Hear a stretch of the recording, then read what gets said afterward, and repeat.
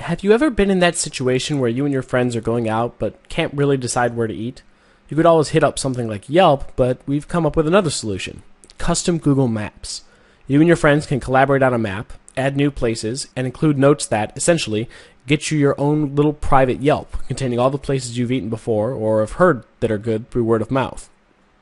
To create it, head to Google Maps and click on My Places. Then click the big red Create Map button. I've already created a map, so I'm just going to click on it here. And then click the Edit button. You can change the title, description, and make it public if you so choose. You can see I've already added a few places on the list, and they're marked on the map. So if I know I'm going to be in a specific part of town, my friends and I can just look up our recommended places in that specific area and decide where we want to go. To add a new place, just find it on Google Maps.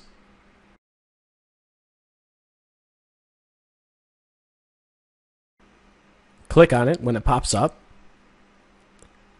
and hit Save to Map. Choose your map from the list, and click Save. You can then click the View Map link that pops up to edit it immediately.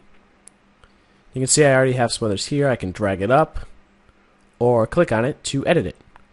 I like to edit it in rich text, because then that allows me to add things like a link to the Yelp page and a link to the menu, just for convenience.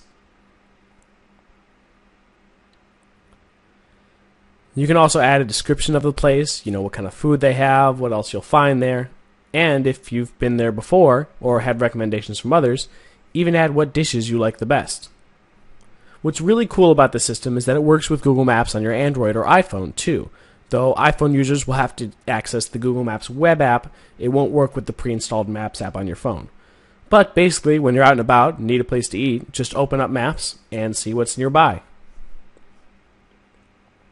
You can even color code your little pegs to differentiate between places for dinner, places for drinks, places for dessert, and whatnot.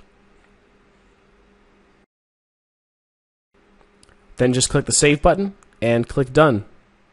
Lastly, to collaborate with others, just click the Collaborate link, and you can invite anyone else to collaborate with you. You can let anyone edit it, and let them invite other people too. Pretty soon, you'll have a really solid guide to all the best places for dinner, drinks, breakfast, or whatever else you want in your area. Check out the full guide at Lifehacker to read more.